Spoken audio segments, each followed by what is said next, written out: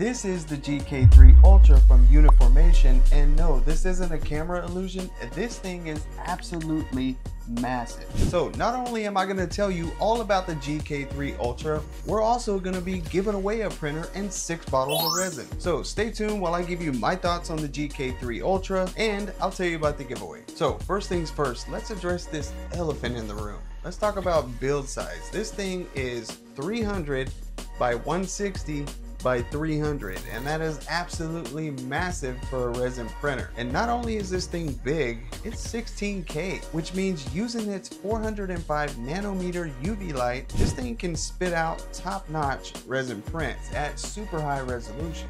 And another really nice feature about the GK3 is it has auto feed on the resin and heated resin feed, which means if your space isn't super climate controlled, then you don't have to worry about your resin being too cold. This thing can control the temperature of the resin up to 25°, and it can also refill the vat for you so you don't run out mid-print. Now, one thing it can't do is reclaim the resin from the vat. That's one thing you're still stuck with doing, is pouring resin from the vat back into your bottle or wherever you keep it. Now, as you can see, it has a huge touchscreen display in the front, and the lid of this thing lifts up and you don't have to worry about lifting it off. It's actually attached to the printer on hinges, so it makes lifting up the lid and accessing your prints super convenient. Now, when it comes to the auto feed of this printer, it actually comes with an empty bottle, and you simply fill that bottle up, and it has a compartment right here on the top of the printer where you lift out the bottle, fill it up, put it back in, and it just plugs in like a cartridge. Now, another thing that's like a cartridge on this thing is the carbon air filter that it comes with. It has a built-in air filtration system that helps dissipate some of those nasty fumes that come from resin printing.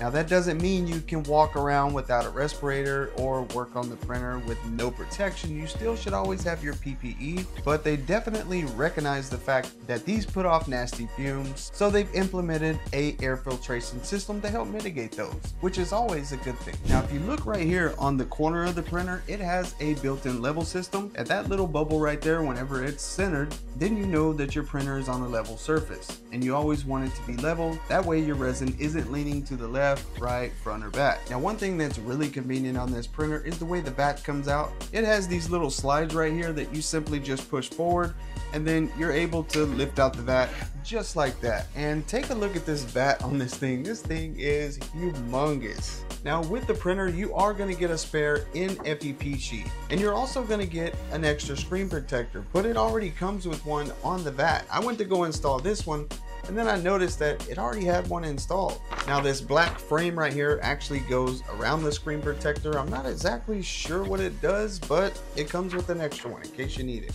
Now, they do sell the ACF sheets. If that's what your preference is, then you can buy the ACF sheet. Now, what's the difference between ACF and NFEP? Well, I'm not a resin printing expert, but from what I know, ACF is a little bit more expensive. It has a matte and a little bit of a texture to the back of the sheet, and it also allows you to print a little bit faster than the NFEP sheets. At the end of the day, those sheets are more a preference and what you decide you want to use. So I did end up getting screen protector and more sheets, but like I said, it comes with one of each, so you really don't have to get these right away when you're buying the printer. Now, speaking of the screen, this thing has a 13.5-inch LCD display, and it's a 16K display. It's got an ultra high resolution at 15,120 by 6,230.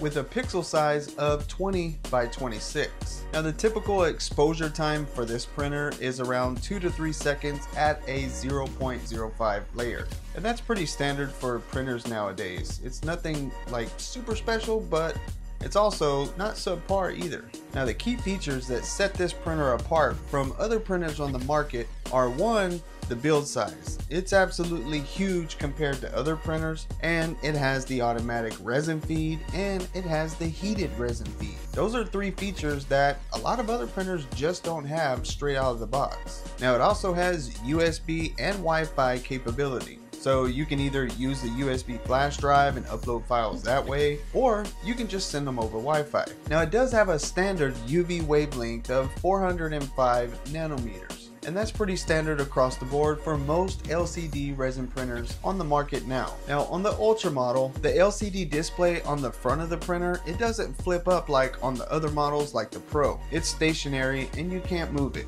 That's just something to keep in mind in case you saw some of the other printers and you thought that maybe this one did that too. Now one thing, while I was using this printer over a period of time, I felt like the resin feed was kind of slow compared to the X1. So the Howlet X1, the resin feed seemed to be a little bit faster than this one. So I reached out to Uniformation and they told me that it's purposely set like that, so whenever it's feeding new resin to the print, that it doesn't introduce layer lines into your print with the new resin feed. So they have to make sure that it feeds in at a certain rate to avoid those issues. Now one thing that really surprised me about this printer is it doesn't have a built-in camera like some of the other GK3 models. And another thing that I found out after about 45 minutes of going on YouTube, looking online, looking in the book here, it didn't show anything about it, and now I see why. They actually have a Uniformation app, and I was trying to connect this printer, and come to find out, because it doesn't have a camera, it also doesn't have app access. Honestly, that just blows my mind in 2025 that a printer doesn't have access to the app. Now in their defense, they did say that they're working on access for this printer for the app, and I'm not sure if they're even working on a camera mod for this printer or not, but honestly, having app access to a printer is actually pretty crucial.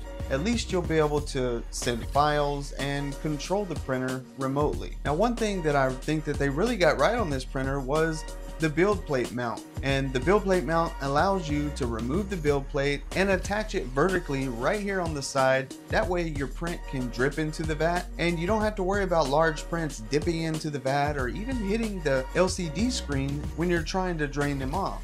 You just simply slide it in, it holds your print, and then you can go do whatever you need to do and come back later and take off your print and it'll be drained for you. So for me, I really like that. The lid on this thing. Now the way this lid opens and closes, it's on a hinge system and it doesn't require a lot of clearance on the back side of the printer. So you can kind of have this printer right up against the wall and you can still open the lid pretty much all the way with it up against the wall. Now I did mention that this printer has Wi-Fi capability, and the way they did Wi-Fi on this printer was kind of weird. It has a USB dongle with an antenna that you plug into the back versus having everything just kind of integrated into the system like most printers. I'm not sure why they chose this way. I'm sure they had a logical reason in doing it, but yeah, I haven't seen this on a printer in a while. Now it also has an Ethernet port, so if you want to go that route, you can go that route as well. Now when I review a printer, I don't really critique over things like that. I mention it so you guys know, but honestly, what I'm looking for in a printer is reliability, quality, and usability.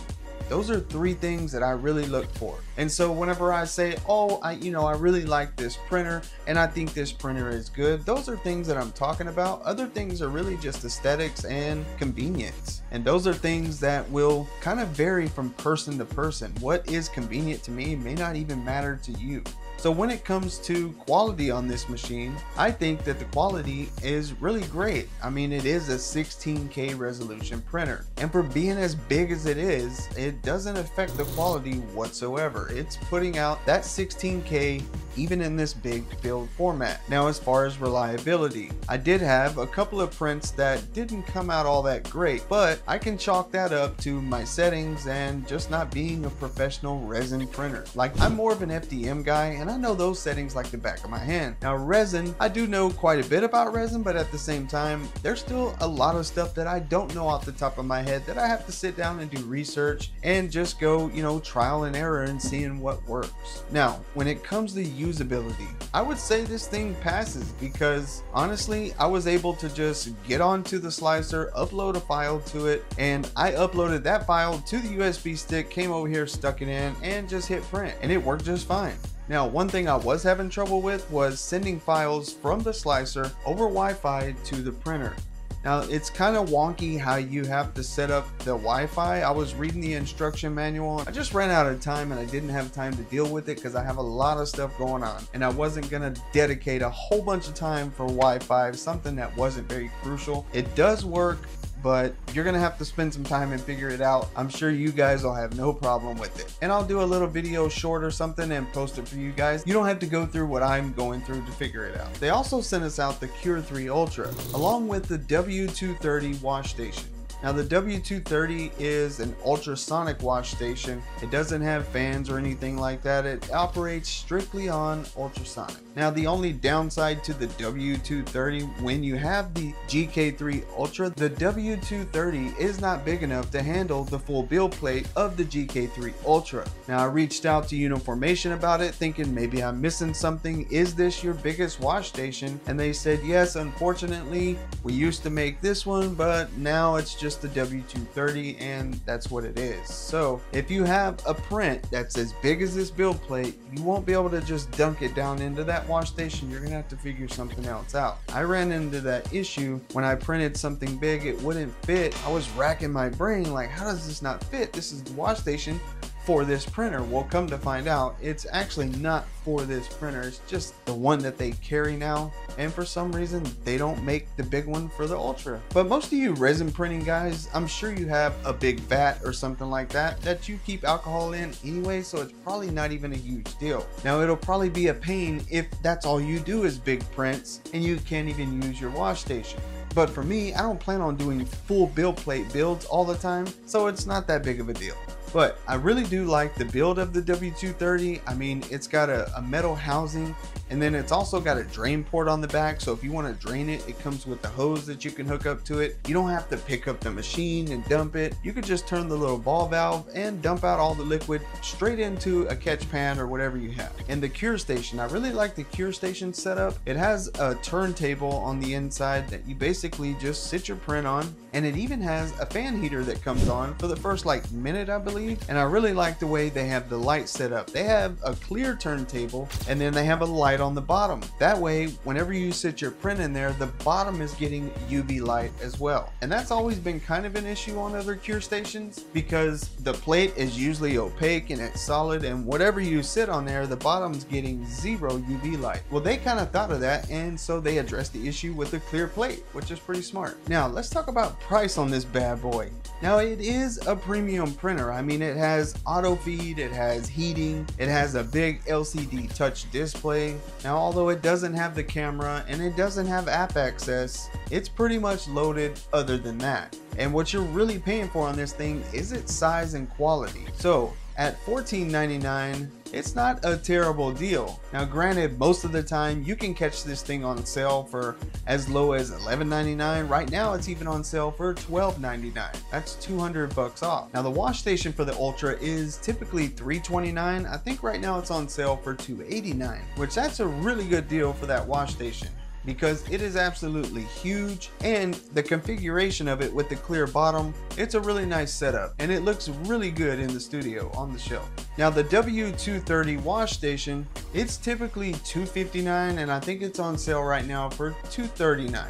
So you're looking at somewhere around 500 bucks for the wash and the cure station, and another 1,200 bucks for the printer. So you're looking at altogether about 1,800 bucks for the whole setup that I have right here. And that's about the price of what I paid for the K2 Plus 3D printer with a few add-ons. So at the end of the day, you have to decide whether that price fits your needs, and does this printer fit your needs? Now I would highly suggest, if you don't need this build size, then there are other printers out there that'll fit your needs a whole lot better, like the GK3 Pro, which is actually cheaper than this one, and it's smaller. It also has the camera and the app access. So to get this big build size, there are some trade-offs. It's just going to be up to you to decide whether those trade-offs are worth it or not.